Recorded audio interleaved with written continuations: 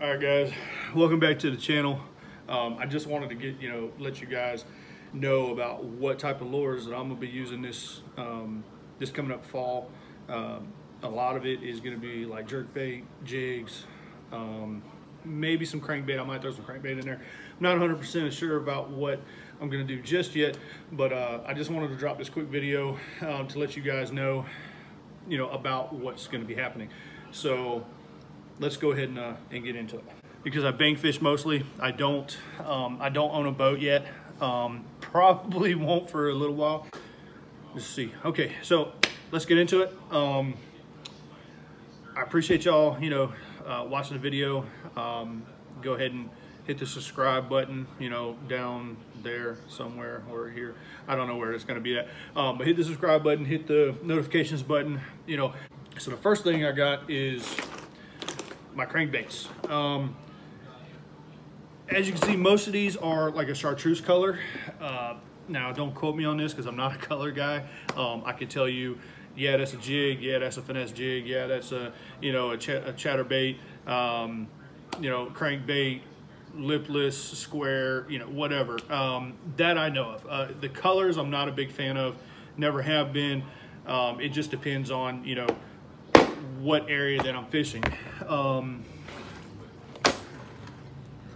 So by far, because I hunt, or excuse me, well, I do hunt, but I do fish Tennessee a lot. So a lot of these are shad, and it's just a variation of different ones that don't want to come undone. All right, yeah, so here goes a shad little crankbait. This actually works really good. I use it around like 12, it'd be like 12 to 15 feet of water is around where I use this. So this will actually be good. Here I've got a lipless little rattle to it. I have not used this one. I tried using it, but I think I just put it on and then switched it for another one. Yeah. So here goes another one. As you can see, these colors are bright because a lot of the lakes and ponds and little areas that I fish are milky. So I want something that's going to stand out. Even though this may not be for you, it works for me. So I've got another one here. This one actually has a really cool story behind it. You see how it's like all beat up? Basically, this one right here is by far my favorite. I was actually out fishing with a buddy of mine, and this was actually like in the gravel. Like it was just laying there in the gravel. I actually stepped on it and I was like, oh, what's this? So I looked back behind me. And needless to say, it was in good working condition. I had to switch out the treble hooks because they were kind of rusted out. But even though it looks beat up, this thing will still get bass. Like bass just love this thing. I've caught a lot of bass on this. Actually, I've caught, I think it was my PB actually on this one. My personal best was on this. But yeah, I don't know. But here's one, and then of course I have another one. This is kind of, I don't even know what this is. Like I don't know what to call this, a chartreuse, but it is the bomber. I'm not 110% on who makes that, but it could just be bomber. I've caught a few fish on this. I'm not, like I said, the color, I don't know. But this one here normally goes to about, I want to say 15 to 20 feet deep. I've caught a few off this. It's really good. Now I do have some jerk baits in this one. I guess it's because I just couldn't fit it anywhere else. But yeah, so I've got this jerk bait. I guess we're moving on to jerk baits. I do have this jerk bait. I have used this before. I don't think I've caught anything off this color just yet. This is a shad color. So yeah, let's keep going on. Okay, so in this box, it's just a plethora of stuff, really. This is like for my Texas rigs, my Texas rig setups. I do have some, a jig in here. This, again, I don't know colors or specifics on what they call them. if I had to say anything, I would say that this is probably what's called like a pumpkin, I guess, type color. I mean, I don't know. You can look in there. I don't know. Leave a description below of what this is, or what color this is. But I have used this one. I've caught some pretty nice sized bass off this one. I do have another one. Actually, it's in the truck. I just bought it. It's a Booyah. I want to say it's a 5/16 ounce. I'm not 100% on that, but I'll have to look. All right, and then also. I have this this other jig here. I kind of just put this on there just to see what would happen. I didn't catch anything off of this. This is just, you know, this was just an experiment type deal. Again, don't know the color, but that will, you know, I'll be using that actually on this specific one. I didn't even have a trailer on here. Actually, I was at a boat dock. I fished this, and my first cast, boom, I landed. I think it was like a 2-pounder. I don't know exactly when I did that, so but yeah, it was pretty awesome. All right, I've got another little top water right here. It kind of looks like a jerkbait, but it's actually a top water lure. Little shad. I've used this a couple of times. I'm not 100% if I caught anything off of this recently. Then I've got a little swim bait. I've actually used this a couple of times, haven't caught anything off of this. Again, you know, like you're noticing a lot of this stuff is shad. It's just because that's what I fish with. I do have other lures, believe me. All right, and then I've got some buzz baits. I've got this one here.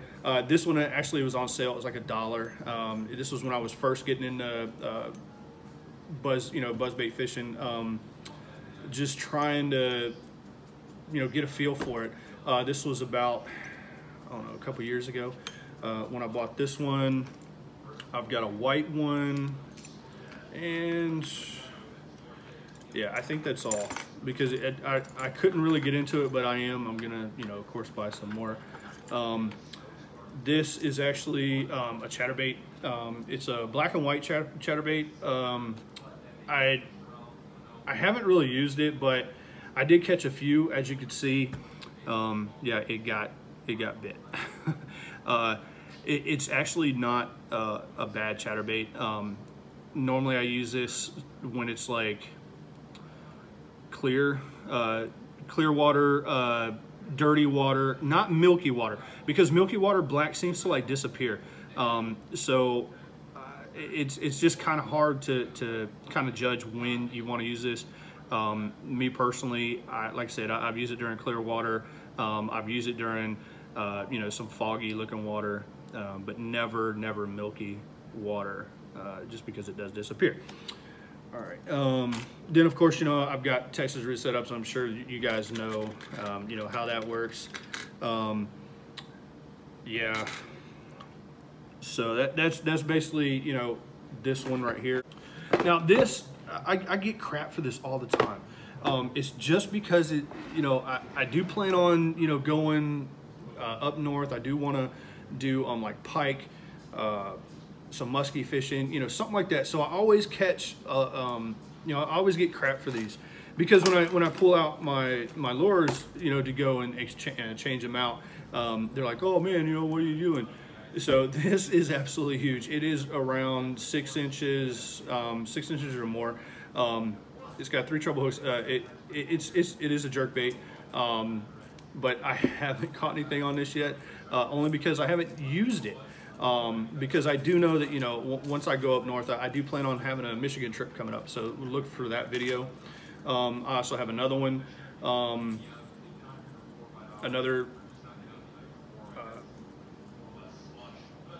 yeah, another one. Yeah, so then I've got, you know, some little small, little top water jerk bait. This actually does work, believe it or not. I throw this like early fall, and they do tend to bite at it. The treble hooks are really small, but I've actually caught about 1.5 pound bass off of this. I think it was a largemouth that I caught off on this one. Okay, so here we got some top water.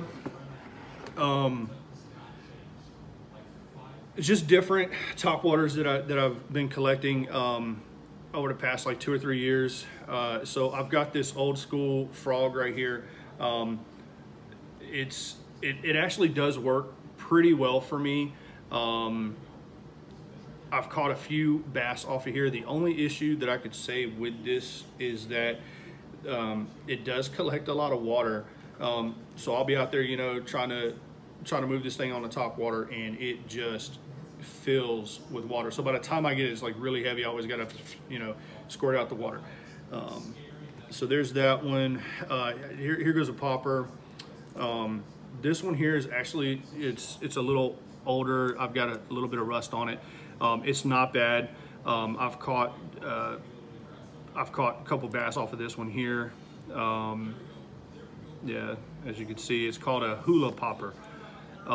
Again, you know, names and stuff like that, I'm not 100%, but it's not bad. I think it was bought for me for like my birthday or something. Here goes another topwater. This one here is actually a really good topwater. I do recommend this one. I'm not sure the kind. Again, I got this for my birthday, and it's just been in there. I've caught multiple bass off of this, throwing it early morning in the fall, and it's definitely worked. It's got a little bit of rattle to it, and it really works for me. This little booger here, I actually bought this and tried this out. I can't remember who makes this. I can't for the life of me just remember who it was. I've used this thing. It's horrible. Like it's just absolutely horrible. I just don't even want it anymore. So I've got actually, I don't know what the hell I was gonna say. So just a couple of little, you know, baits that I use for when I do go Texas rig, or if I want to add motion to my jigs, stuff like that. I've got a pumpkin chartreuse worm. It's actually, these are really good. I use them. Yeah, this is just personal stuff of what I use. You don't have to use it. You're probably going, damn, this guy don't know what he's talking about, but hey, this is what I use. And then I've also got some blue little lizards. These actually really do work well. Now I've bought these. I don't know what I bought them when I bought these, but they're not bad. They're garlic scented. They're called hot feet. They're like little frogs. I've used these for. I've just swam them across the top. I've used these for Texas rig setup. It does create motion, you know, just like this. So whenever you need it, use it. I'll be making a video probably using this just to get a little bit more in detail. I don't know if anybody else has used this or not, but I have. And then I've got I've got some swim bait and some flukes. I actually like using a fluke. I really do. I've caught some pretty decent fish off of it. Decent sized fish off of these. So yeah, and a lot of these that I use are Zoom. Again, I'm not sponsored by anybody at all, none whatsoever. So this is just personal, you know, speaking personally to you guys, you know, who like to watch my channel. Of course, I am new to YouTube. I don't really know, you know what I'm saying? Like this is new to me. But if I can help somebody out, I want to, and I will. You know, I've been fishing for 32 years since I was 5 years old.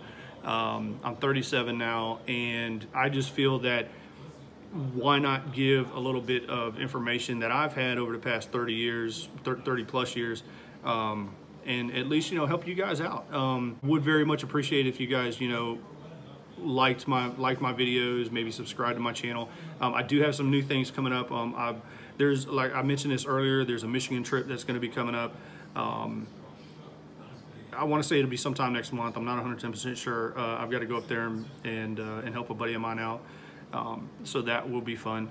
I am going to do some fishing up there, or hit some bass up on the rocks, you know, and try to try to, you know, get some content, get some good content for you guys, and stuff like that. Now, let's get into, you know, how I wanted to start this channel, or why I wanted to start this channel. Basically, I'm medically retired, so out of the Army. I was injured overseas, and there's not a lot of stuff that you can do when you're injured. However, fishing is one of them, luckily, that I can do. And to me, fishing is just, it calms me, it helps me out, and it's just all around. You cannot have a bad day of fishing, period. I don't care who you are. When you get out there and you start fishing, you know, even if you don't catch anything, it's still a good day. It's still a good day to fish. I would encourage each and everybody just to get out there and start fishing. Take your loved ones fishing, you know, your kids. I've actually taken my kids fishing. Some of them did like it, some of them didn't like it, but that's okay. You know, they're on their own path. As you can see from my previous video, I did drop off my oldest son at college. So back to what I was saying was basically fishing helps me. And I just wanted to bring that to you guys. You know, being prior military, it's just something that can help other veterans as well. Because there's really no stress involved. Like, I mean, you're out there, you're just having a good time, you're on the water. 9 times out of 10, you can find a decent spot by yourself, so you're not having to, you know, deal with a bunch of people. I know a lot of people, a lot of veterans do suffer from that, like myself. And if you're a veteran, please subscribe. Leave me a couple comments, you know, down there. If you live in my area, I am in Tennessee, around Fort Campbell area. You know, if you're around here and you want to, you know, go fishing with me, dude, hit me up on this channel. You can also like me on Instagram. It's Sean._.Bassin. You know, hit me up there, follow me on there, send me a message, whatever. Dude, we can go and knock it out. So long, you know, just make sure you have all your licenses, of course. And I don't own a boat, so I do a lot of bank fishing, a lot of creek fishing. My cameras will be in, they say Saturday. I don't know, I had to order them. So they'll be in here, and then I can get y'all some really nice video other than using my phone and my little handheld camera, which is actually holding up my phone right now. I'd say that's about it, right? I don't know. All right, so I have been watching a lot of John B. Videos. He's a really good kid. I follow him, and I really like his videos. He's kind of inspired me a little bit. I mean, yeah, he's a youngin', you know, like 22 years old. But he has inspired me to, you know, start a YouTube channel and get out there, you know, be seen. However, I do know Rob from Lunkers TV, not personally, but I do know that he is a veteran. You know, he helps out, gets people, you know, out there, and I've got a lot of respect for these guys. AP Bassin, I haven't watched a whole lot of his, what's his name, Perrick or something like that. I really haven't watched a whole lot of his stuff. But of course, you know, again, I'm not friends with these guys. I'm just telling you my story, my personal stuff. So don't be like, oh, well, you're just naming off, you know, YouTube channels so you can get whatever. That's not how this is. I'm just giving you guys a little personal stuff on what inspired me to actually do this. All right, guys, I appreciate it, and I will be, I'll be talking to you guys later. All right.